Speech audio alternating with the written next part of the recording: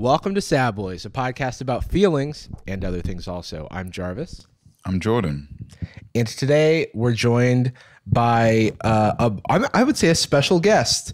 He's a writer, performer, comedian, general funny man, musician also randomly. What's that about? Demi Adejuyigbe. Hello. Honestly, a special guest. Yeah. Oh, thank you so much. All your other guests are shit is what I'm hearing. Yeah, that's what we're really excited just to have a guy. We've been pulling people off the street and they're not interested. How do you feel? Yeah. Tell us about your feelings. Hey, let go of me. How are you doing, bud? I'm doing all right. June gloom. June gloom. It's embarrassing to walk around just being like, shouldn't it be sunny? Like, I feel like I just started getting up earlier, which is, as an adult, just an embarrassing thing to admit. That's like, I'm trying out this new thing of being awake in the morning. We hang out with a bunch of degenerate streamers who like wake up at 2 p.m. still. Right. It makes me feel very well adjusted. Yes. For them to just be like, hey, they have, I can't remember who said it, they admitted to having gay nightclub hours of getting ready at midnight to head out at about 2 a.m. That I've never done that level of it, but I feel like there will be times where I'm like, well, this party's not going to start till 11. So I'll just, I'll roll up at 11. And now I'm like, I'm going to bed at 11, waking up at 9:30. And I'm like, great, the world's going to be open and everything's going to happen for me. And then I go out and it's like, well, it's still cloudy. This isn't what I was promised. Am I going crazy? This is not right. It's not. This is wrong. It's so great. It shouldn't be like this in Los Angeles. It's not. It's still like, what a beautiful place. But I'm just like, give me some sun. Right. I do feel like, and this is a very like LA inside baseball conversation, but LA weather has been kind of weird for a year. I feel. Yeah. It's been like rainy, strangely. My house flooded in January. What? Oh, okay. Yes. End of January, I had to go to Puerto Rico for work for 3 months. And 4 days before I left, I went to see a movie with friends, came home and saw my dog on the lower level of my house. Just like I saw some water. I was like, how did you get down here? And did you pee? And then I looked up and was like, oh no, there's a lot of water. Did you pee a lot? I was just like, buddy, what happened? And then he looks up at me like, almost like he's like, I don't know what's going on. There's a lot of water. Right. And then I you walk have to in. know He's on a plank of wood. Yeah, he's just like, I've never drank this much water. Come on, man. Yeah. But then I walk down the hall and I just see there's water everywhere. And I think I have this sort of panic response where something is so bad that it's like, it's like it should break me down. I just start laughing. I'm just like, this is insane. This is right. You have to believe this is hilarious. And I just couldn't stop laughing. And I was like taking photos and sending it to my girlfriend. Just being like, well, I'm living in fucking Titanic now. Yeah. Like it was wild. And I was like, well, I guess I gotta, because I was hopping on a plane to take my dog to Texas with my parents like in 4 hours. Oh my and then God. I was like, okay, so I'm going to come back quickly after that just to deal with the house and then go off to Puerto Rico. But yeah, houses in LA aren't built for the amount of rain that was happening in January. The coldest winters I've ever had in my life were after moving to LA because they understand. indoors is the same as outdoors. Nothing's insulated. So in my old Pico Union apartment, I was just like, also I think they illegally just didn't have heating of any kind. Sure. But I just had 2 heaters right next to me and was editing podcasts, sat on the couch with those heaters for, I would say, 3.5 months. It's insane, it's unsustainable. Nothing flooded. I'm not like a loser. No, yeah, that'd be crazy. Yeah, because that's like a you problem if things flood. It Kind of cringe. Kind of was. It was very much like, in my defense, I am Poseidon. well, yes, I did. I pissed off the Na'vi and they sent a flood to my home. I will say, days before that, I watched Avatar, and it's not related. I watched Avatar in You were like, theaters. this is the way of the water. Indeed. The thing is, like, I watched Avatar in theaters, and then the screener for the WJ came out. I was like, I'm gonna just watch it in my home. I know James Cameron wouldn't like that, but I'm gonna do it. And then the next day it flooded, and I was like, oh, he knows. Yeah. He sent the water. Yeah. He knows. Dude, that's... Demi, I know you watched it on your phone in low light. You're not supposed to do that. It's 3D. You go to the theater. God. You knew I was in my little submarine. What do you do in the event of a flood? Great question. So for me, the first thing was checking to see if my insurance covered it. My home insurance specifically said, we do not cover floods. And I was like, to point that out, it's fucking insane. They're like, let's just get this out of the way. No flood. It's like, okay. I'm almost like, did you say that knowing you were going to send a flood? You opened the document real fast and it like popped in. Yeah. like it was just you see the cursor. It's like, Google Doc. Misspelled. Yeah. No flawed.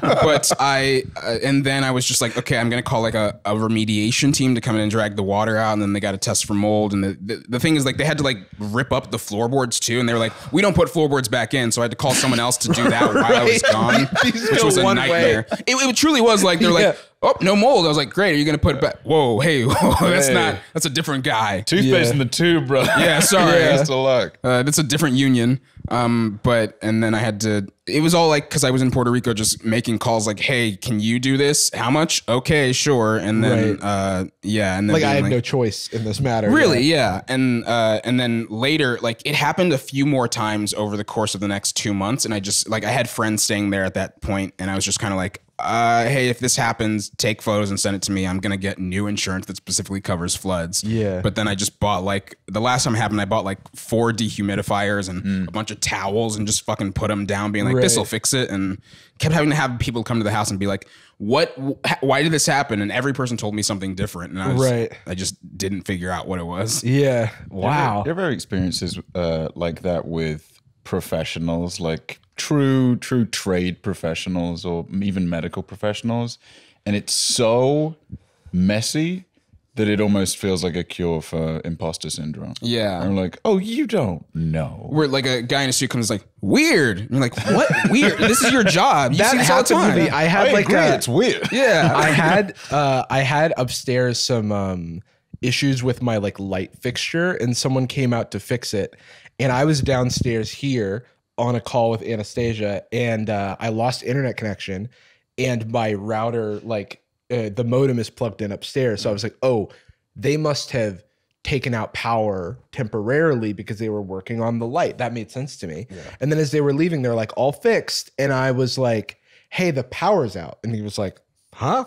No, it's not. No, it's not. Door closed. Yeah, I was like, wait, no, it is. And then he kept, and I like the guy was from Russia, which isn't relevant except for the fact that like there was a bit of a language barrier where I like didn't fully understand what he was saying, but he just came out of the room going, I don't know. I didn't touch it. And I was like, what do you mean you didn't touch it? This is literally what you were touching. It's also like, if they're just like, you're gonna have to call someone. It's like, but I would call you. Yeah. Right? I'm like, you're supposed to know. You flooded it. Yeah. You did this. You did this, You James. came in with a big bucket of water and left it empty. Yeah, that was wild. And then fortunately it was an easy fix, but for a time I was concerned that they were going to leave me without power, and I was going to be like, who do I call? The one thing I will say is I do feel like when you get enough of those scenarios, you start to learn more about a house and like how to work it. And I feel like I've become like a DIY genius where I'm just sort of like, no, I can figure this out without killing myself accidentally, like in the electrical stuff. But I do feel like just the other day I had a problem with my gas, and some guy came in and was like, I'm going to tell you something that I shouldn't tell you because it makes us a lot of money and people don't know it, but do this. And I was like, good to know. And I'm just like mentally going, oh, here's all the things you got to do. Right. But I am starting to watch toilet tutorials when my toilet is how to use. Yeah, like Where is it? I keep missing the toilet, and I'm like, and that's why I don't think I got potty trained as a kid. Well, it's the opposite of basketball. You don't want to aim for the backboard, right? Yeah, I keep trying to lob it in, when it's just creating a mess. To be honest, you can just go straight. I just go straight in. Okay, and if you don't want the extra pizzazz points, there's the dunk contest for poop. I've learned that there are so many toilet YouTubers or plumbing guys on YouTube who have a plumbing business, like a local plumbing business, but they're like, people always have these problems. Let me just make a video. Well, that makes sense. It makes perfect sense. Yeah. And it is exactly the same as somebody with a bunch of camera knowledge explaining the new Sony cameras. Yeah. But somebody with a ton of plumbing knowledge going, let me show you how to break open a Gibraltar 5000 or whatever. Love it. I think that's cool.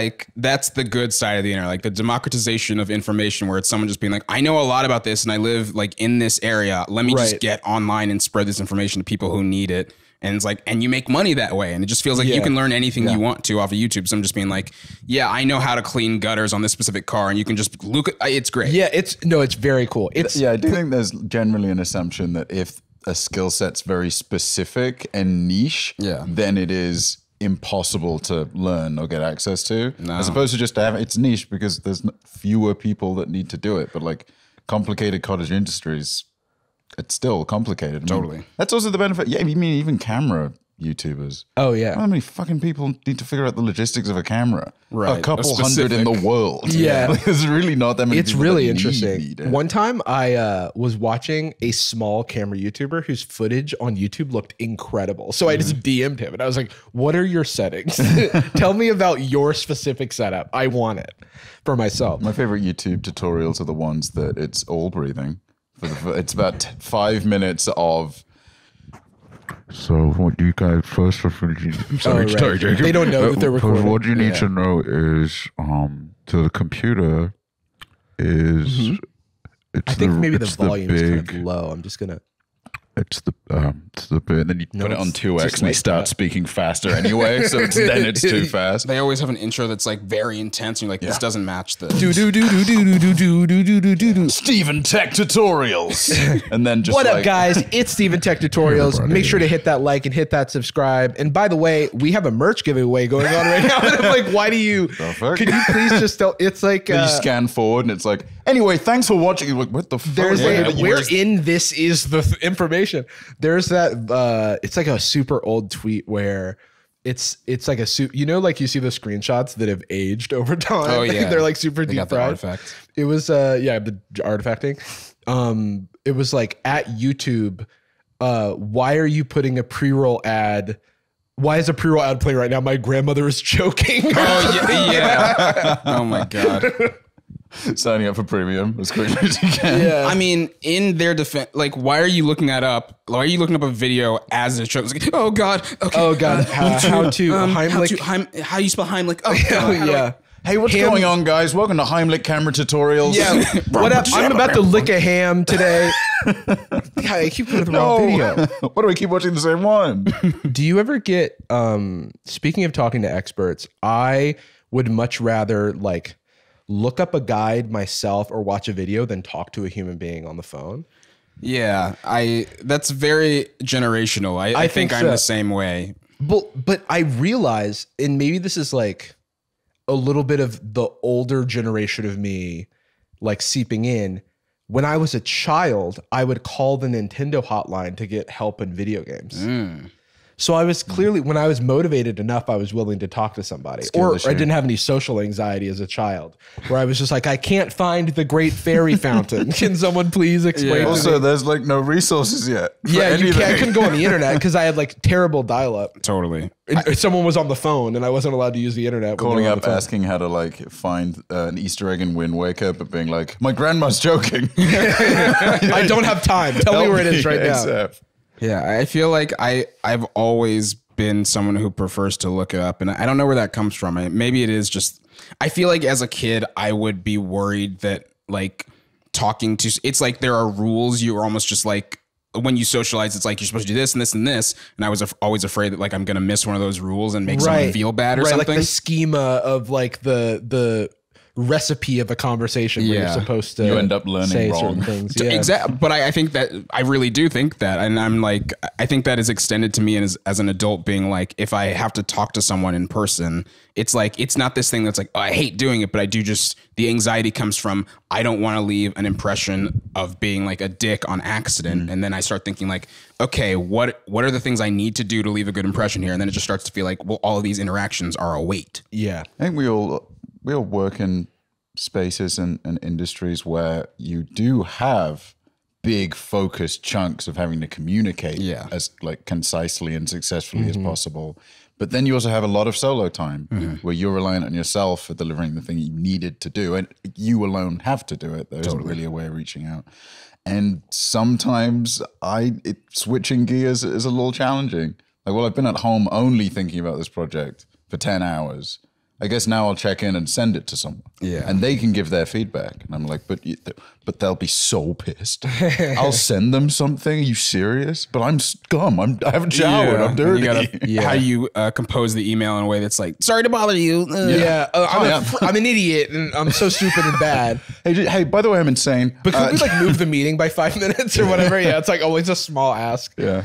15-minute intro section. Yeah.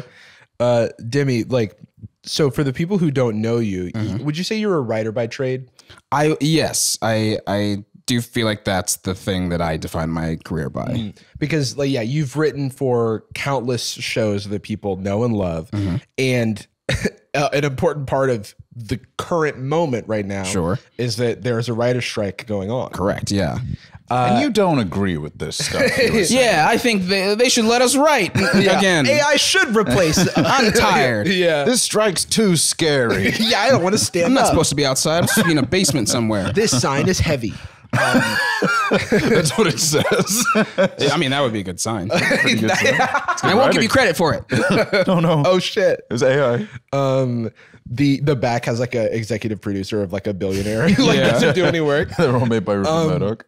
So yeah, like we've talked a little bit about the writer's strike, but like if you could like maybe give like a little brief like synopsis in your own words or what your own experience has been like. Yeah, it's hard to give the briefest synopsis because there's so many different things that every person is like, here's why I'm striking. But in general, it's like there is a guild of the major studios called the AMPTP. And they basically, it's like all of the theatrical or big releases are like produced by them. And at the bottom of the chain of like creation, everything starts with the writers. And so you'd think it's like, okay, they're getting fair compensation for their work.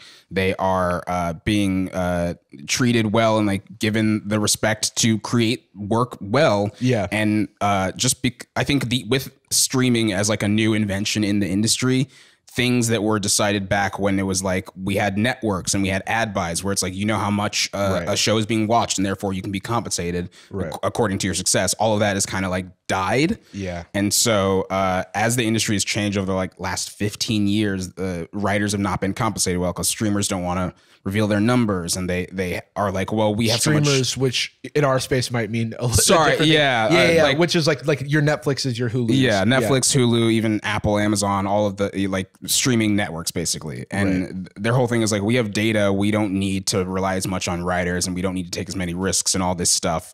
And it means that basically writing as a profession is slowly being like pushed out or smushed so that the only people who can continue to like work successfully in that field are people who have already got a foothold in it. So it's like we're striking right now for better pay, for better residuals, to guarantee the future of like our career and not have it be sort of pushed out by them using AI as a tool to not just replace us, but just kind of be like, we don't need as much of your input. We're just going to give you like an outline or an idea of what we need and just write that.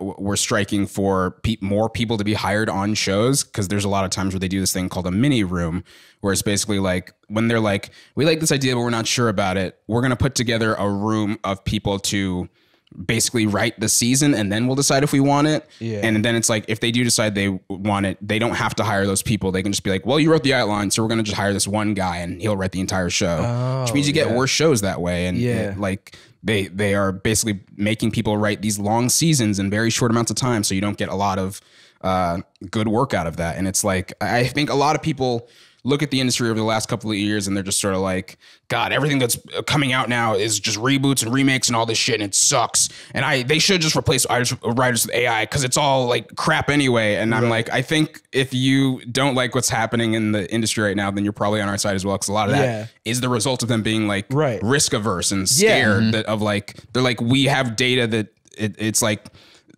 first of all, when you think about the entertainment industry, it's like a lot of these things are happening because back in like the 90s, there weren't as many options for entertainment as there are now. So it's like, they'd be like, well, make a movie. We don't care what it is. But now it's like, they're like, we need a guaranteed hit. We're going to just do another Star Wars. And everything is like, so it's almost like over indexed on analytics. It seems from like the outside looking in. Because it is so much like if you look at movies like or if you look at Netflix, it seems like they're especially bad for this, where they niche down to such a specific demographic that they're going for a project. They're like Tall Girl. It's going to be a movie about four tall girls by tall girls. And even the way that written movie, by a short guy, actually. Probably. I think it literally is because I worked on a video on it that I scrapped. And who knows better about tall girls than short guys? Yeah, that's true. They know them from a different angle. Correct. The lowest. And it's like also just like all that stuff is it's data driven to the point of like them being like, you need to capture an audience at this point and in 15 minutes it needs to be this and this and this. Yeah. Because like they have data of like when people stop watching and they don't want to make things anymore that feel like it is based on like creativity or just just the idea of someone having a vision and making or a thing. Cultural cachet. Like you can't we used to work in tech, and one of the things that like I remember from a meeting about the first job of my tech career was like at Yelp. And I remember it was like some sort of product meeting where we were looking at graphs, and someone said the phrase, you can't iterate yourself to a product vision, because the whole thing was like, oh, if we just slightly tweak the color of this button and the way that this looks, it'll slightly get us a tiny little lift in user engagement. Yeah. But like that doesn't create an overarching vision. Totally. And much in the same way as if you're trying to take an individual episode of a show and just get engagement, you're going to, no offense to what Mr. Beast is doing, but you're going to like Mr. Beastify it, where it's like only trying to grab attention at all. Right. And it doesn't, like that's where it stops, because that's where the metrics stop, because we don't have metrics for how good something makes someone feel, or how much someone endears someone to a story or something like that. They don't really, the thing is they're not caring about that anymore, because they are just kind of like, well, we have the numbers, and we're selling to our investors based on the idea of how many people are watching. We need subscribers and all this thing. And what they want now is something called a second screen experience, where it's like they want content that can just be existing in the background, and doesn't require investment to watch. And I remember reading about Emily in Paris being a good example of that for Netflix. Like this is from the investors side, where with regard to the second screen experience, because it was like a low budget show to create, but it like sits in the background for a lot of households. A very reliable demographic. For a reliable demographic, and it's like a sleeper, like Young Sheldon type hit, where it's like, okay, this is extremely popular, but I've never met someone who's like actually watching it. And it's one of those utility of a CSI, but absolutely, that's what they want. A fifth of the price with a slightly more niche audience. Totally. And it's the kind of thing where it's like someone will probably watch it even if they're like, this sucks, because it's like it all comes out at once. It's such a low investment. It's just like it's content that they will watch. And it's like I want to reiterate, there's nothing inherently wrong with that. Like content is valuable, as is television, but it's like the idea of like once things become more of a content like driven industry, then it just starts to feel like, well, then the creators are being pushed out, when it's like, we don't need as many of you guys. Yeah, absolutely. The first thing to be sacrificed is always the creative portion, especially since like Netflix really benefits from being so decentralized to the point where like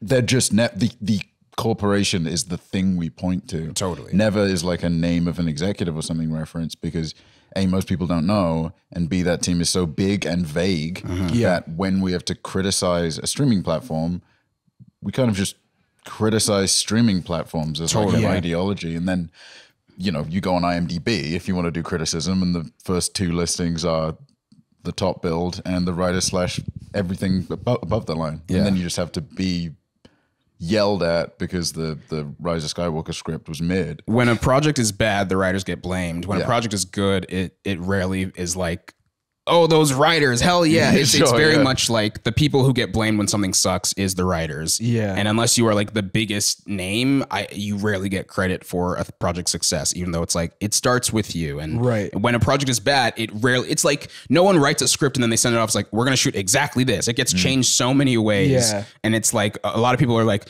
well, I'm glad that this thing sucked because that writer sucks. And it's like, I don't think that what you saw on the screen is what they turned in. Right. Also, something was good to have gotten here. Yeah. It doesn't mean that everything they've done is incredible, but it is not. It is serviceable material. And sometimes if something comes out shit, something happens. Sometimes they're easy to work with, and that's why they continue to work. And it's like, because they won't like fight when a producer's like, what if this scene was set to a rap song or whatever? I guess I don't want it to come off like we're sort of doing the like content elitism where like some content is better than others. No. It's more about the sort of analytics-y thing driving all content to be like more cookie cutter and less risky. And I think you correct me if I'm wrong, but historically, especially in the age of Netflix, there's been a huge growth in shows that people become invested in getting canceled before they resolve, because shows in these third seasons or whatever don't end up getting the engagement and numbers as much as the first season. And so I feel like a lot of Netflix shows that people love, like your Sense8s and stuff of the world, end up like getting cut early without any, because they're just kind of like, well, we put them all out at once, and so we have the data of how many people are watching it immediately, and if it's not enough, they're not going to sit around and wait, just being like, well, we'll hope it picks up steam in a couple months. They're just like, well, we see the data, it's not enough, we can do something cheaper. At least a little more transparency for the creative teams as far as the number. No, just as, they do not nothing. We do not get numbers, we do not get engagement at all. There's none, and it's frustrating, and that's one of the things that I think is the reason this strike is still going on, is because a lot of people are like, a lot of the things that we are asking for, I think that for studios to do it easily does require them to be upfront with their engagement numbers, and they just don't want to. My theory is because they've been lying about it for a while, but I think some of it is also just them being like, we don't want to say what's a success and what's not, because then we have to, like, we're responsible to our advertisers, to our investors, to all of these people that we would rather just sort of be able to control. It's a very opaque industry, even in our space, with like numbers and pay for like advertising and stuff like that. Deliberately so as well. Like, don't get me wrong, we do have specific restrictions on what we're allowed to talk about, especially when it comes to private advertisements and stuff, which makes complete sense. But on the other side, I think there, for as long as I've been watching YouTube, there's a little bit of like kind of deliberate ambiguity as to like, hey, I'm just playing some video games. Just a guy, like, I put out a video every single day with 500,000 views because I'm playing Sonic every day. But hey, man, I'm just a gamer that's just multi-billionaire. Right. You're like, the camera's gotten better over the course of watching this. And why is Ryan Reynolds guest starring in this video? There's a big echo on your thing. The room is larger. Like, I guess Tom, like Hayden Ross streaming to like in his $20 million mansion with no furniture, so the echo is insane. It's to no accounting for taste with that kind of stuff, right? And it's with like streaming networks also, they like, because they don't have advertising, all of the like decision of like what counts as a success or like what they're looking for is just on subscribers. And it's so weird because it's like they release 3 shows a week, and if the subscriber count goes up, it's like, well, how do we know what's responsible for it? And it just feels like there's no concrete way for the creators or the audience to understand what a success is besides them saying, it was big. And you're like, okay, what's so big? can we, and it's like, great. Does that mean we get another season? It's like, maybe, we don't know. Who's to say? Hey, man. I remember seeing some posts from like some of the like Orange is the New Black actors who were like, and I should say that, so the Writers Guild of America was the first to start striking. Yes. And then SAG, the Screen Actors Guild, began, or at least voted. Yes. To begin striking. I'm also a part of SAG, although I act way less. But yeah, we voted to authorize a strike, which basically means if they go to the table and a deal is not reached, then they will strike, I think, at the end of June. The DGA, the Directors Guild, they did not vote to strike, but they did reach a tentative deal. But I think the way the DGA works is now all of the members of the DGA, the Directors Guild. I feel like I start using acronyms and then I'm not like, is someone listening to this being like too many letters? No. It is like tech in that way. But I think once they lock in, you know, because the GA is always the same. There's too many, but the Directors Guild basically votes after a deal has been reached if they want to ratify the deal, or if they're like, no, this sucks, get a better deal.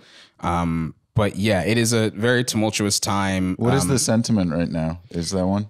I mean, I think the general sentiment is fuck these studios trying to screw over people. And it's like we're very lucky to even have a union. And like, it feels like I'm very glad to be part of multiple unions that are fighting for our rights as creatives and performers. Because there are parts of this industry that still are not unionized. And that really sucks. Like there's a very, very large, a big union called IATSE, basically, that it's like pretty much every other part of the industry. It's like not performers, not writers, not producers, not directors, but then there are different like sub guilds within that. And it's like every other person that's on a set is usually in IATSE. But then there are even within IATSE, there are people who, it's like VFX people are not unionized. Yeah. Right, And there's multiple and they're reasons. heavily abused. Heavily abused. And Yeah. it sucks. And I feel bad because it's like you see a lot of the sentiment from the writers, or with regards to the writer's strike, from people who work in VFX being like, oh, why are they like getting to do this and we aren't?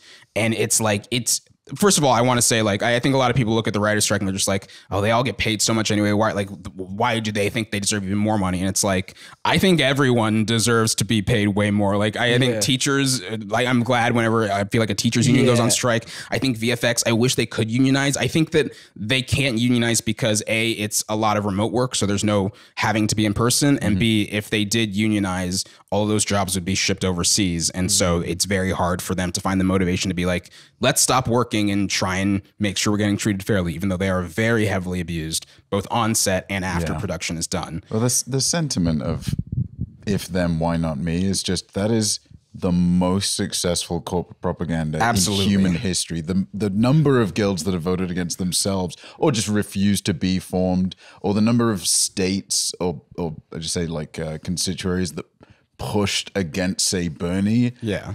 Because they got their healthcare through like 3 generations of striking for that healthcare, as opposed to just getting better free healthcare. Totally. But everybody gets it. And they didn't strike. Or an industry of an industry dedicated to busting unions, or like corporate infiltration of like these of people trying to collectively bargain. It's wild that it is legal. Like it's, you can literally do corporate sabotage. They can send a 007 in to pretend to be a part of the guild and then just start like putting diarrhea in all the food. The same people that that Wizards of the Coast sent to that one guy. This is a story we talked about like a couple months ago, where this small creator who like just opens up Magic the Gathering cards online was mistakenly sent an unreleased box of cards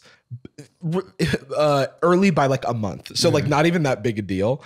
And he made a video about it, and they sent the Pinkertons to his house. Oh my God.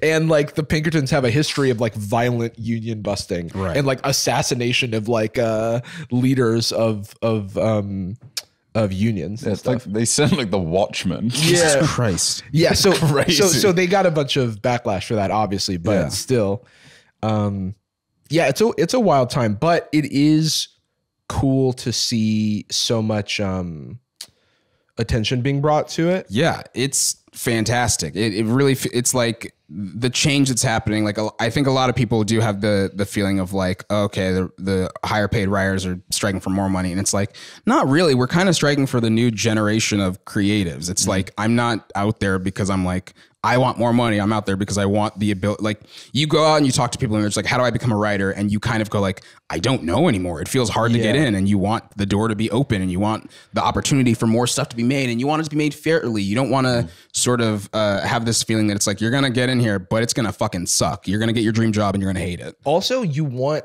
I mean, I don't want to put words in your mouth, but like, I personally would like to see more people working in these jobs having a share of the sort of capital that they equity is residuals and equity is a big part. Plus, the demand, which has been the demand of like a lot of different guilds in a lot of, not even just the entertainment industry, is not like, so there was a very long and still unresolved nursing strike in the UK, or general NHS strike around a lot of industries, and the nurses and the trainee doctors get blamed by the UK public as maybe like even more manipulable when it comes to work conditions and rights and the like, because Thatcher spent her entire disgusting existence like informing the North that they should breathe in chemicals for fun and like eat coal. The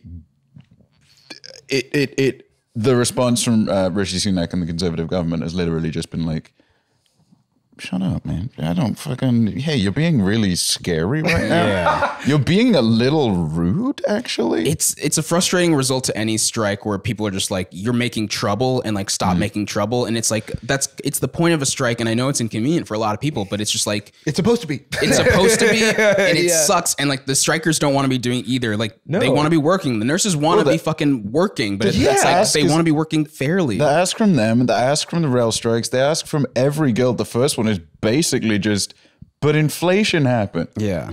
It's not a living wage anymore. It Right. was, but like also I can't be paid as a writer like I was. And like if I wrote Casablanca where they give you a single penny. Yeah, I was like thank you so much. If you made if you made Friends, you make like $550 million. You have to work again. Now, if you make a hit show, it's like, oh, it might be a couple thousand. And it's like, we're not saying let's go back to the level of Friends. We're just saying like there should be some in between. Yeah.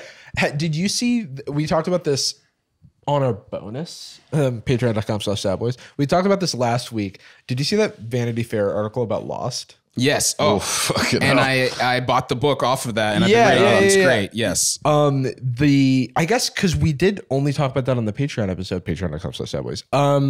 But $5 you get it. yeah, $5 you get all the episodes. It's fine. It's cool. It's just paying for Jordan's visa. It's fine. But there are horror stories of like some of the only black people in the writer's room, or Harold Perrineau, like the one black star with like all of the pedigree kind of being shelved and sort of feeling misused, and then being harassed essentially by like ABC when he went on an interview and alluded to there being some racial like connotations to his treatment, which was very like charitable. Charitable could have just fair. been like, yeah, they just made jokes about lynching me. He didn't say that. But they did allegedly make jokes about lynching Mr. Echo. But the and obviously that was 20 years ago. But it speaks to the foundation that a lot of like culturally, the foundation that this industry kind of sits upon and has sat upon for 100 years. Mm-hmm. So yeah, it's crazy. Yeah, I mean, it's no secret that Hollywood is just like a cesspool of abuse, and I think it's frustrating that whenever we try to stand up for at least the like part of the abuse that it feels like we can fight against, people are just kind of like, well, you're making trouble now. And it's like a rising tide lifts all boats. I think there should be a general strike. I would love if all industries were like, we all want to be treated fairly. Because we can be. It's not a pipe dream. Right. It's not like I was gonna say, it is a zero-sum game in the way that the people who are making 90% of the profit do have to share some of those profits downstream.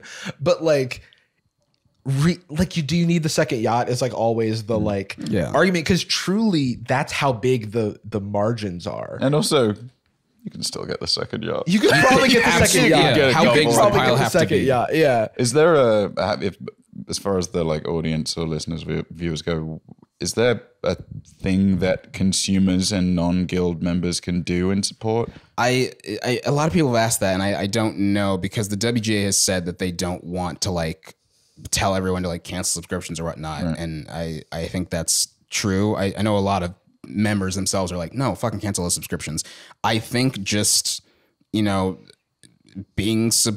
really don't think that there is. I know that a lot of WJ members have gone out to strike at studios and like found secret shoots and have been picking them to shut them down. Because luckily, like we're very lucky that the Teamsters, who are basically, the guys who drive in the equipment and load and whatnot, have a rule where they will not cross picket lines. So if you create a picket line at a location shoot, they can't cross it. But outside of that, I really don't think there is anything that the general audience can do. I think just staying aware of it and being mindful about your consumption, just like it sucks to be like, oh yeah, like the things that you take for granted and appreciate are the product of like hard work and labor, and being what's the word? I'm losing my words. Being understanding of the conditions under which those pieces of art and content are created is, goes a long way. Yeah. sympathetic is the word I was looking for. There it is. Being sympathetic. Well, thank you for talking about that, Demi. It's probably, I know it's probably like tiring. I'm sure you. I honestly, it's not. I always great. because it's like also this is the only thing going on in my life right now. So I'm always happy to be like, well, I have a thing to say. I just feel bad because I can almost feel the people tuning up being like, okay, I don't know what this is. I mean, we're engaged, and don't worry, we got this. Okay. We're engaged. No, let's talk about Congrats. Baby Gronk. No, I actually just reading Baby Gronk, by the way, makes me really happy. Livy Rizzes Up Baby Gronk is the funniest collection of words that I think I've read all month. I refuse to go on a deep dive about that because I think my brain's already just on its last legs. But I don't understand the Baby Gronk thing because it sounds like he's not related to Gronk. Gronkowski, yeah. He's just like or Groot. It's like if I just had a kid and I was like, Baby LeBron, and it's like he doesn't know LeBron. It's just no relation. I just actually. chose. LeBron has his own children, but Yeah. So This is so optimistic when it comes to like what the next generation of players will be because they will have robot legs. Like Absolutely. they're going to be like insane. I'm gonna be old Gronk. it's truly maybe we didn't plan to talk about this in the form of grabbing resources, but I might have. Oh my God, he has Baby Gronk's phone number. I might be able to call him in. You know what a BG. I'm taking this way too seriously now, but how old is Baby Gronk? 9. Okay, wait. Livy just convinced Baby Gronk to commit to LSU. Baby Gronk is the #1 college football prospect in the country. Livy rizzed him up. Livy even hugged Baby Gronk. He might be the new Riz King. Do you think Baby Gronk will lead LSU to a national championship? Livy... The new Riz King never fails to get me. So this guy is like he makes like satirical TikToks and stuff, but it is a real thing, and it's sadder the reality of it. So like Livy is a LSU gymnast who's like very popular on social media, and then Baby Gronk is truly this 9-year-old kid whose dad keeps like getting colleges to like, his dad is kind of manufacturing all of this. He's having him meet all these influencers. He's got an entire life. His entire life has to double before he's even in college. Exactly. Yeah. And also you just shouldn't have that clear and that action shot of footage at a child's game. No. Yeah. Like that was a cool shot of him running to the end zone. Yeah. You shouldn't have that on your phone. I think this is all, it's like dark from a funny perspective of like, what does the world come to? But it's also dark from a like, this is a child who's not getting to be a child. Exactly. Yeah. And it gets even worse when you look at some of the interviews that Baby Gronk has done where and I hate that I have to keep saying Baby Gronk. Every time you say it, I think it feels like a one of those like baby Bjorns. It feels like a tool. Baby Gronk. It's like I want to go buy a baby Gronk. Baby Gronk. Yeah. Yeah, I'm getting a bespoke Swedish baby Baby Bjorn. Gronk? The Yeah. Baby Gronk. Baby Gronk. Baby Gronk. With the 2 dots over the O.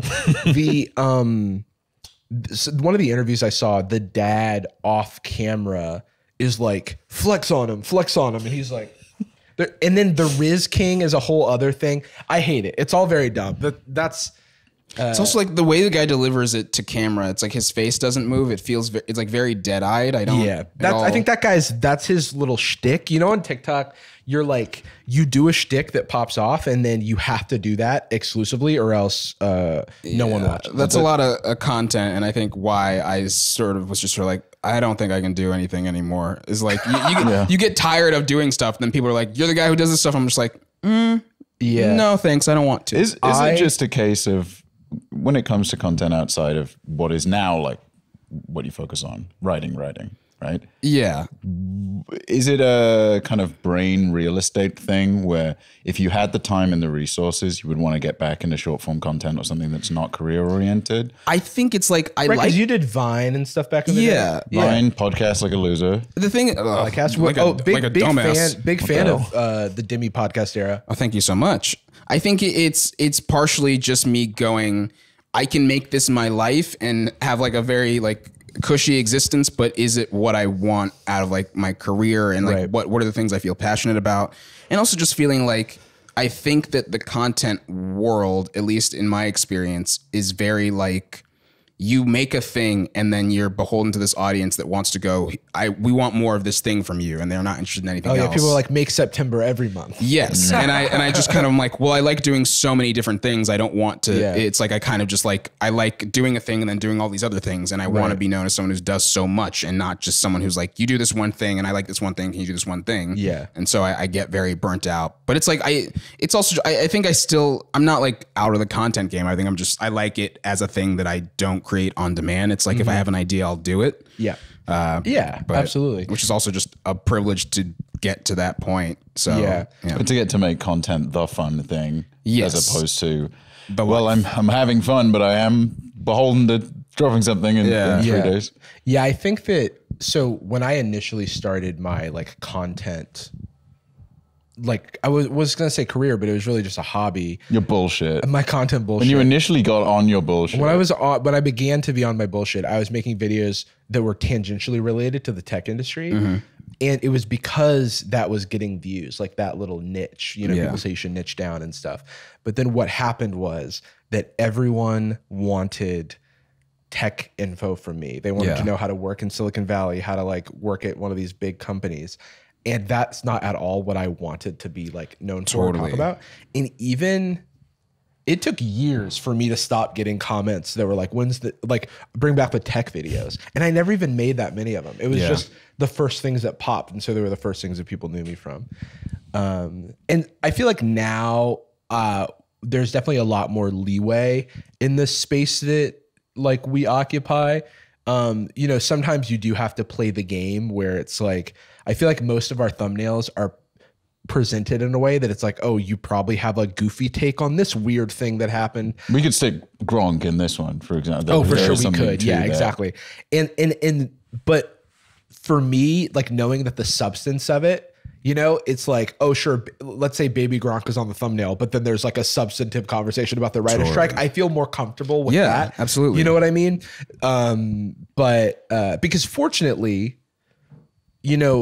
I had never because a lot of the content I made is in a longer form context. I've never had that much issue retaining the audience once they're in the door. So that's cool. It's like people stick around, like for this podcast, people stick around for some reason. And so, but it is a dance, and it is like that equation I think exists at all forms in all kinds of spaces, even when you look at like how Netflix A/B tests their thumbnails for their shows and shit like that. But is there any of that kind of, it could be frustration or just experience, but do you get a lot of that in your space as well? Like, does the room present some of that stuff? Because I know you have to negotiate and compromise, and it is like a... Totally. But like, what do you mean? What kind of stuff? If you're like working in the room or working directly with Netflix, do you ever feel as though there are like pride swallows and creative compromises for the benefit of marketing and getting eyes? Totally. And I think, any creative collaborative industry is going to be a lot of swallowing your pride for either someone else's vision or someone else's insistence of like what will work. And I think when it's not your baby, when it's not your thing that you're making, there's a little bit of that, and it comes with the territory, and you're kind of like, all right, it's not my thing. I'm going to do the best within these parameters. But you also hired me for a reason. Right. At a certain point, you are just kind of like, what am I doing here if you do feel like you are sort of just like giving me guardrails to push me away from what is my take on things? But I also think the more that It's Baby Gronk. He actually became the Riz King and wanted to hit me up. Yeah, I can't let him call me too much because he's asking for tips. I want to be a writer. I don't know it's how. my field. He wants to cross the line. Oh no, Baby Gronk. He's a scab. I totally forgot. Will Baby Gronk join the Pinkertons? Oh no. I honestly forgot what I was saying, but I just we're talking like pride swallows, and they hired me for a reason. Yeah, they hired you for a reason, but also like you are sort of working to a point where you do feel like you'll get to have your full like idea of what your voice is on display.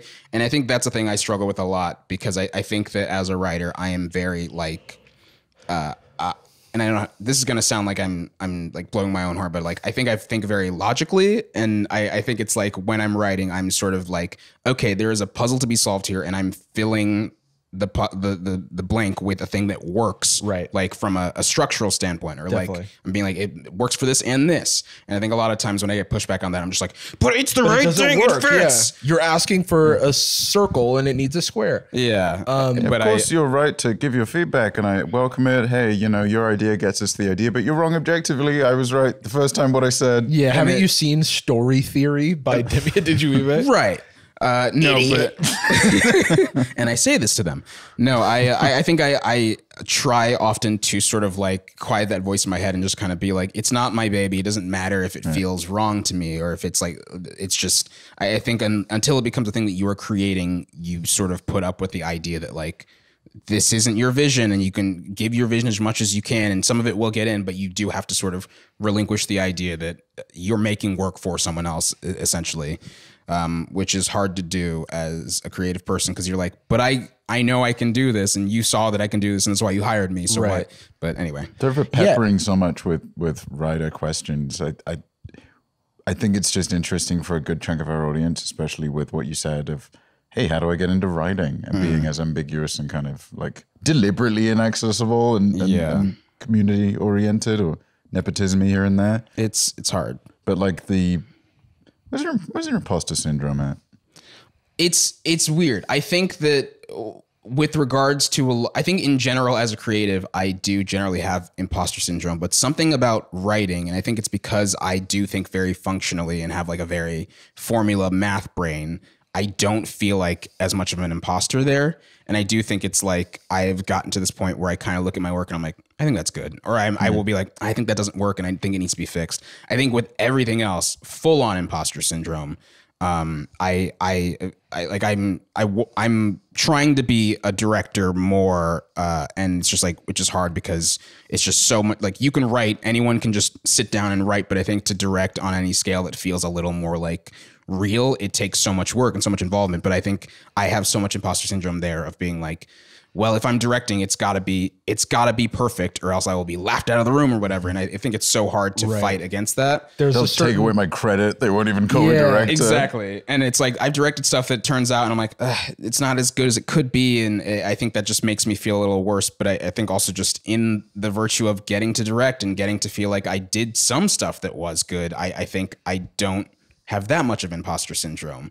But I think in general, it's like, I know, I think I'm so reserved in general that when I do have an idea that I am like out with, and I just sort of like say and like feel like I'm expressing, I am like, I'm saying that because I believe in it, and I've sat with it for so long, and I'm like just thinking about it and being like, no, it's gotten to a level that I deem good, that I think I'm confident in my writing. But I think that's another reason why I sort of feel like I've pulled back on content, is because like, I think that when I make stuff for an online audience, there is a thing that in my head I am doing it for, and I'm like, I'm doing this to show off this aspect of my talent, or this thing that I think is good. And I think a lot of times it's like something else gets seen as like the highlight, and it feels like you're losing your vision of being like, here's what I am, or here's what I'm trying to show you I can do. And they're like, this guy loves this song. And I'm like, that's not what this is about. That's John Green, the author, I like grew up watching his videos like on YouTube. And one thing he always said is like, once you put something out, like, cause he, writes like young adult fiction primarily. Yeah. Once you put something out, it like belongs to the audience. It's no longer yours. It's no longer, because, and I'm sure he didn't get that quote from, himself, but because you can't control what aspect of something people grasp onto. And there's a vulnerability in that, because you have to put yourself out there knowing that you cannot control, just like in life, you can't control people's perception of you. You can't control the aspects of your personality. You can be like, I'm the guy with the cool haircut, and everybody's like, I really like your shirts. Yeah. You know what I mean? And it's like, but I spent so much money on the haircut. And it's also hard because I think culturally, everyone wants to have the right impression of things, but also to not hurt anybody. And I think that there's a lot of times where people do something and it unintentionally comes across as bad. And you're like, well, I spent so much time trying to do this. And everyone's like, what the fuck is that? Like, you did this awful thing and you're like, what? Hey, no, I spent and so I think in that process of like trying to create and not be in that zone, you spend so much time thinking about every little thing and being like, how do I make sure this like goes exactly down the right lane? And I think from that you create something that is just a little like, I think that's part of where you get to like the Netflix of things where it's like, it's just so safe. It's so safe. You put up so many guardrails. Yes. I definitely experienced call it creating in relief, where it's like how they make a sculpture, where it's like you're cutting things away. You are no longer like making something. You're not molding it. You're just sort of being like, well, it's not this. It's not this. Sure. It's not this. It's exactly this. You can't misinterpret it as anything else. Right. Which is part of why it's impossible to give somebody a narrative on how to become X or Y, because if it's not what we thought it was going to be, not even close at all. I mean, we have a friend, Lauren, former coworker of mine, and a friend who she writes mostly, or did write, audio fiction, primarily YA audio fiction, and then got a 3-book deal a handful of years ago, and now has concluded that series. Yeah, and Lauren, which is insane to think about. She's a fucking animal, dude. She was like writing it like the speed at which she was writing full ass books was insane. We were making 2 seasons of the audio fiction show and pitching 4 more shows. This is all in 2019, and she wrote a book and a half in that time because she's deranged and a bad person. It takes me so long to write anything. I'm always just like, how do you do it? When I think also some people just have a brain where they can just wake up and be like, and today I'll write 10 more pages. And I'm just like, nope. Yeah, but she is very open about this as far as like letting it go. Yeah. She has always encouraged fan fiction writing of the production, but also to the actors and people involved is like, avoid this. Like, don't let it inform your performances. But now the show's concluded, I think there's like a little bit more loosey-goosey stuff because Briggan has concluded his story as Caleb. He's done acting that character for now. Now you can indulge in like some you can let go of that character, kind of let them graduate. Yeah. And I feel as though I have so little attachment creatively to the videos I do, at the least, because they're fun in the moment, and then the edit comes back and I'm like, I don't even remember doing that. Great, that's right. Whereas, if I nurtured a baby for 100 hours, a script baby, it's and then so hard, and then give it to someone else. That's another thing. I think another reason I'm trying to like get a foothold as a working director is because there's like projects I want to make where I'm just like, I want to direct this, and the idea of writing something and thinking about it so deeply and then handing it off to people, knowing that there are things that I didn't write in there that I'm like, well, I need this to be done this way. This is important to it working right. It's just, it scares me. Man, yeah, I have like 2 primary YouTube channels. Like I have like the main Jarvis Johnson channel that I started, and then I have Jarvis Johnson Gold, which is just me like riffing and then an editor like editing it down. And I get so many comments that people can't tell the difference, which is great. But the real difference is that I spend a lot of time on the videos on my main channel, and I like labor over the wording and the presentation. And the fact that people can't tell the difference is really just, I guess, an example of the kind of creative circle jerk that goes on in your mind where you're like, I need to prove something to myself just as much as I want to put something on the page, or put something out there. And I guess it's good that people can tell the difference, because I still get to have the satisfaction of like doing something that I felt was like cool or interesting. Or, I mean, I'm writing the first video I've written in like a long time right now. And I've like been extending the deadline I'm giving myself for it so much, because I almost forgot how to like do it.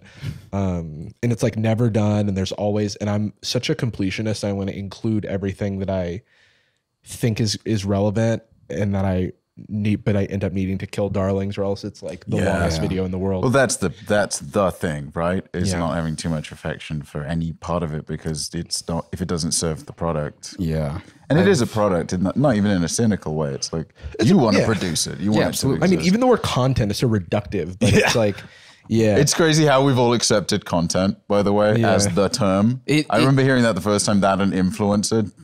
Terrifying, both like such dystopian terms, and now we're just like, it's so removed, and it does feel weird, because I think people, it's like everyone takes in content, but you do just feel weird about it.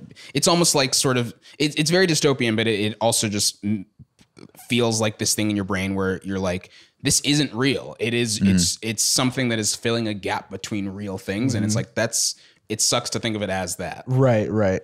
Can I ask, we touched on it a little bit before the show, and we can cut this if you don't want to get into it, but we talk about it like a fair bit on the show. You talked about Adderall earlier. Yeah, I'll get into it. Because we were discussing shortage, which is like our version of talking about the weather. Yeah. Like, hey, so what's going on with these damn... Can't fill my prescription. Pills. Hey, I went down to CVS, asked if they have it, and they ran away. My pills are so cold. They pulled down that shutter and said, no, they had that. stop bullying me. Yeah. But I don't know what it is treating in particular. Sure. So I was... What's wrong with you? Oh, many a thing. And, still trying to wait on some diagnoses. No, but I was 24 and working on a TV show. It was like, I was The Good Place. It was my dream job, and I was falling asleep in the room.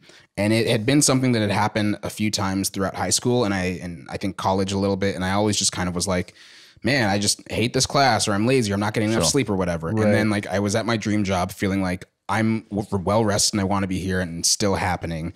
And it was just this weird thing where like I would be like, oh, okay, I'm trying to stay awake, paying attention, and then suddenly would wake up not realizing I had fallen asleep. And I was so panicked. It felt like my first like time being like an adult, where I was like, I don't know what's going on. I don't know how to get help for this. If I'm falling asleep here, something's wrong. Yes, exactly. This is not class. It's not. I'm not bored. I am engaged. I'm looking around. I'm with my heroes, and it just feels like I'm still falling asleep. And it felt like this weird thing that I just didn't know what to do about it. And then when the show ended, after the damage had been done, of like, okay, this guy is this guy's falling asleep on the job. What's his deal? Yeah, what's his deal? His first writing job. I went to a doctor, a psychiatrist, who was just kind of like, maybe it's ADHD. And, looking into ADHD, it kind of made sense to me. And so I got a prescription for Adderall. And for like 4 years, I was like, yeah, this is it. This totally makes sense. And then I had switched therapists and was getting her up to speed on like what was going on with me. And just being like, falling asleep because of ADHD. And she was like, that's not, what do you mean? That's not how that works. And she was like, it sounds a lot like narcolepsy. Shut up, you quack. Yeah. I've never seen this lady again. I know what this is. I've already found the solution. I've got my normal ADHD burps. Yes, I figured it out. The guy who didn't look at me once in our session gave me the drugs. I'm fine. So then I went and did a sleep study. And it's funny. During the sleep study, they basically are like, you're going to go to sleep overnight, and then we'll wake you up, and you basically are going to, every 2 hours, be allowed to go to sleep again for like 30 minutes. And over the course of those 2 hours, every time I was just like, God, I cannot fucking wait to go back to sleep. And then there was one time where they measured it, and it's like, yeah, you fell asleep in 26 seconds. That's not, like, you were in REM sleep in 26 seconds. That's not supposed to happen. You absolutely have narcolepsy. And I was like, oh, crazy. Whoa. I don't want to interrupt the story much, but I need to get a sleep study. We can bookmark it. Dude, I'll give you the info. You're going to give me the sleep study. Yeah, I got the stuff right here, man. Go to bed right now. Go, take this drug. Let me study you real quick. If record it on the podcast. Yeah. Ooh, if you give us Patreon only, Jarvis sleeps for 8 hours. I desperately need one. Also, let's genuinely do one, and then we'll review. Report back. It's wild. I feel like since talking about this, I've realized how many people are like, yeah, I think I also need that. I'm like, this should be something that more doctors are just kind of like, because it feels like you go to a doctor and they're just like, I don't know, maybe it's this, and you're like, you're the professional. We should teach taxes in high school, and we should teach like general, very simple diagnosis. I'm dealing with like a lot of chronic fatigue stuff right now, and one additional complication is that I'm a mouth breather. I have like a deviated septum and stuff, and I learned that like mouth breathing can like shave years off of your life. Oh God, because it can lead to like sleep apnea and things, because you're just not, your like breathing isn't consistent as I don't really know the reason, but it's just bad. And so I need them to like break my nose into where my nose works. But I want to get a sleep study first to see what's going on there. Cause I sleep for 8 hours a night, but I wake up and it sucks. Oh yeah.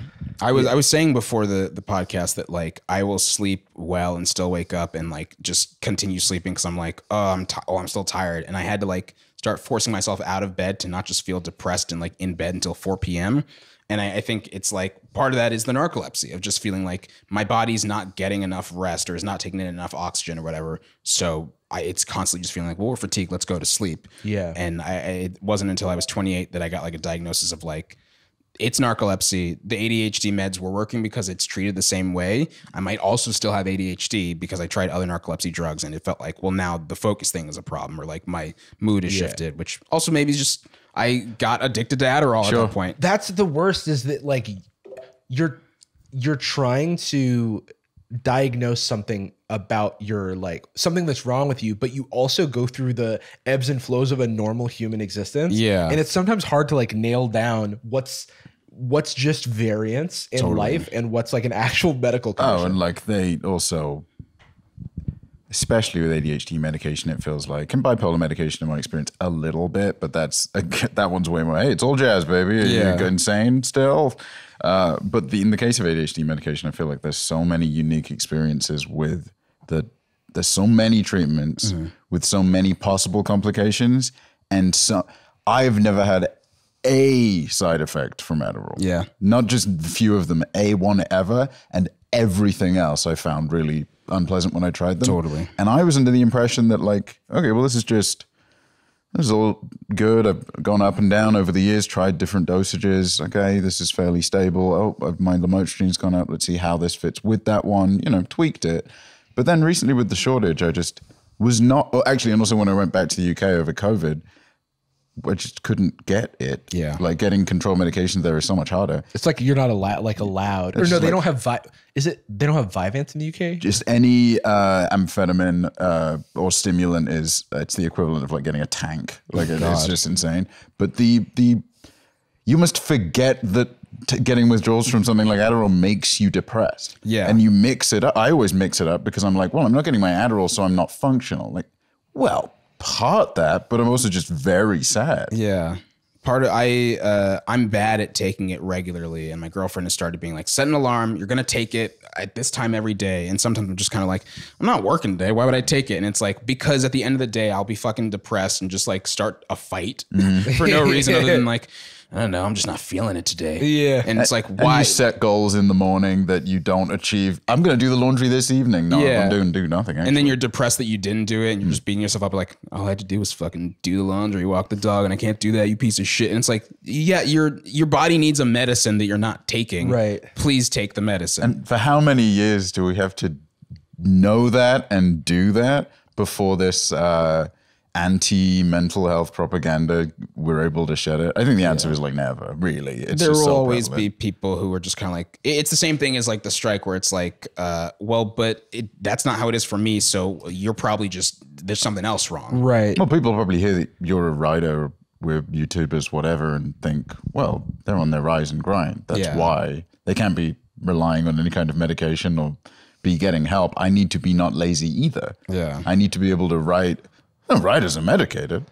They're all doing very well. Yeah. The most of the money goes to therapy. Yeah. I told my psychiatrist this morning that I'm so lucky that I work in this career, because in no other career could I sustain the amount of lying in my bed that I need to do to like feel normal. Yeah. The hangover period of being like manic. Dude, I'm going straight to bed after this podcast, and it'll be like, I'll probably be in bed from like 4 p.m. for the rest of the day, and it's a problem, and I need my sleep study. Okay, I'm gonna do it. Well, you're just an eepy little guy. I'm just eepy. Also, I just want to clarify. It's being very sarcastic when I said no writers are taking no creators are taking medication. Absolutely, they hella are, and also the your quality of life once you can set it up from getting some kind of mental health insight is only better. Yeah. There's literally either you get some kind of guidance and you can work on something, which is most likely everybody's got something going on, or you get peace of mind because you check. There's not like, there's no world where you go in, they give you a diagnosis. You're like, well, now I feel way worse. Right. We're not experts. We're just sharing our experience. Please do talk to experts if you have access, because it can improve your quality of life. I'm realizing now that there's so many little things wrong with me that I have just been ignoring for my entire life. Oh, yeah. Yeah. Oh, my God. It's just, well, you adapt. And then the first instinct when you want to do something about it is, well, no, I'm just rise and grind. Just need to work a little harder on that. Saw my psychiatrist about a week ago, and I was just like, hey, have you been trying out that new medication that we started? And I'm like, oh, yeah, no, I had to get it refilled. And he's like, well, that one's available, and like it will probably help a lot. I was like, oh, sure. He's like, something's wrong.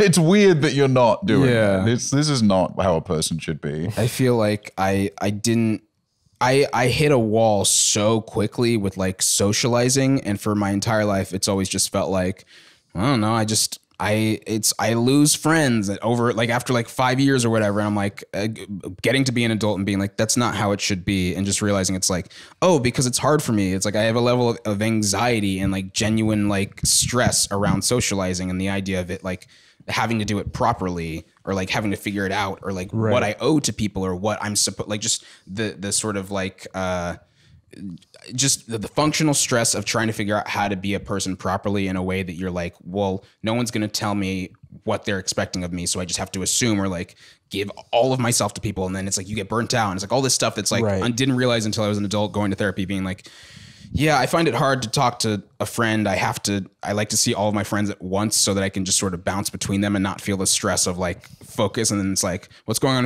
in your friends' lives? Like, oh, I don't know, because I don't have intense conversations with them. And it's like, and you're stressed with your girlfriend. It's like, yeah, because she's kind of getting it all right now. It's like, oh, maybe you shouldn't. Maybe you're getting burnt out because of the way that you do these things. And just you start to feel like there are so many things you don't realize that you're doing wrong, or that it's like, oh, your quality of life can improve if you just talk to someone. And it's not like there's like a way that that everyone's supposed to do something, but there is like, you have stresses in your life that you start to feel like you've just lived with for so long. And it's not until you talk to someone about it that you can kind of go like, well, how do you balance this? Or like, what are your expectations? Can I quell the idea that this is how something should be, and just tell you like, well, there's also this other alternate way that you maybe don't talk to other people about because you don't feel comfortable doing so. Well, the answer isn't universally, I just don't like my friends. Right? Yeah, exactly. Crazy.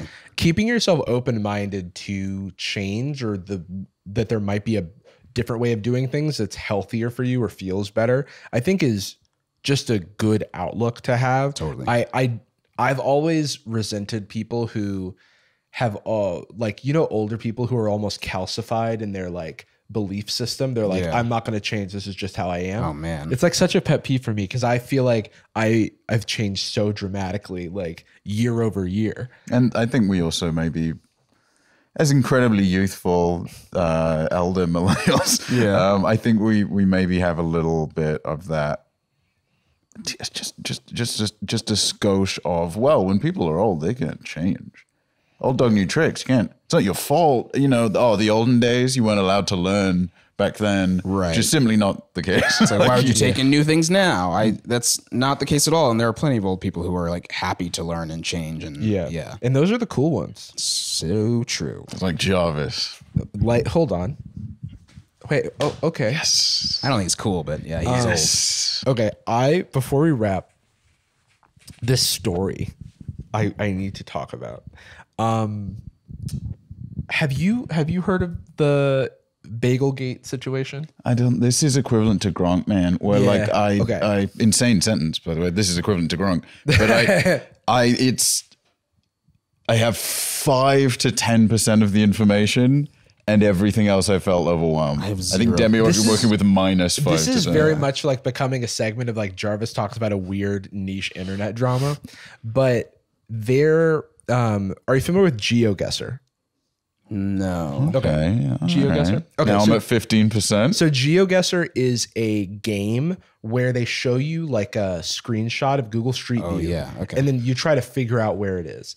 And some people are like preternaturally able to do it. Or some people have like sort of gotten really, really good at it to the point where they're like they're the pro gamer equivalent of GeoGuessr. Oh, wow. Where they can look at the soil or the street signs or whatever and just, and this is not a joke. This is like legitimately how they do things. They'll give you tips for like, oh, well, you know, Italy has these types of street signs except for in this region. It's cool. Yeah. Yeah. It's very cool. This 480p Google Maps image from 2006. Yeah. And so one of the best GeoGuessr players is this guy named Rainbolt. And I actually sat next to him at Mogul Money Live randomly, but he was like a few seats away, and I was like, "Is that the GeoGuessr guy?" Anyway, like, where are we? And then he pulled it up. Anyway, so Rainbolt on his TikTok, he will like people will not hire, but there will be these challenges where someone's like, "This is a photo I took as a child with my mom on a beach, and we just can't figure out where this important life event happen, and he'll be like, do figure it out, and he'll like find the ocean side that they like took the photo. And it'll be like a wholesome moment. Recently, there was a TikTok creator who. So we have some of these. Maybe I don't want to give too much background because I think we might have prepared some stuff. I will try to find it, but I'll tell you the Spark Notes. This guy makes a bagel. He's like, this is the best bagel I've had, and you'll never try it. You'll never have this bagel. And then people were like, what is this? Is he like gatekeeping a bagel? Like, why is he doing that? And then as a bit, Rainbolt was like, I'm going to find this bagel. And so he spends 40 hours like analyzing the area around the TikToks, like the guy had his like university listed on the page. So he like looks at bagel places like near that like university. He ends up finding the place, but it was closed. Or no, excuse me. He ends up finding this place called Bagel Market, but Bagel Market wouldn't open for 2 weeks. So then he DMs the original creator and goes, hey, was it this type of bagel from Bagel Market? And the guy goes, no, even though it was pretty close. He just got the ingredients of the bagel wrong. And so then he basically tweeted out like, I need help. I'm 40 hours into looking for this bagel and I can't find it. Another insane sentence. I know, but for him, it's like it's first content, man that's ever happened to. Yeah. Wow. So then this is a guy. We're not kidding. He will do challenges like using in 5 frames flashing on screen in black and white, pixelated to the corner of a Google Maps image, and go like, Kuala Lumpur, just like instantly. Wait, I'm confused. Is this like a random person who was just like, I have this great bagel? It wasn't a random person. It was like a content creator on TikTok with a few 100,000 followers. Okay. And he kind of, you could kind of see it in that one TikTok where he said like, not on my watch, where sometimes he'll take like in almost adversarial relationship, like as a bit. Yeah. So I think that's what was happening here, where he's like, you're not going to gatekeep this bagel on my watch. I'm going to find the bagel. But it went a little bit too far. So I'm going to be vulnerable. I've spent 38 hours this week, 42 hours last week, looking for a bagel on Google Maps. The bagel is in NYC. I have all possible bagels narrowed down. I will find this bagel and I will not give up. And then he found the bagel because saw this in the article I read this morning. He found the bagel because when he posted that tweet, a guy who does bagel tours in New York City recognized the wrapping of the Bagel Market restaurant. So then he was able to find the bagel, and then through that guy ended up getting in contact with the owner of the Bagel Market, found out that even though that location that he originally found like in the first day wouldn't open for 2 weeks, they actually did a soft opening 2 weeks early. So it was at that location. And then because he was in contact with the owner and because it was a viral TikTok thing, he got the bagel named after himself. So then he was basically like, oh, you wanted to gatekeep the bagel? Now, in order to get this bagel, you have to order the Rainbolt. That's very funny. So sick. But then gotta order the Gronk. But then, of course, because it's the internet, I think it took a turn. Man, I have no idea how TikTok even works. Like, even with stitching and stuff, I'm just kind of like, okay. I open the app literally when someone sends me a TikTok just because I'm like, it's easier than watching the thing, but I've never made one. So then I did see this image. So then the secret is out. X marks the spot.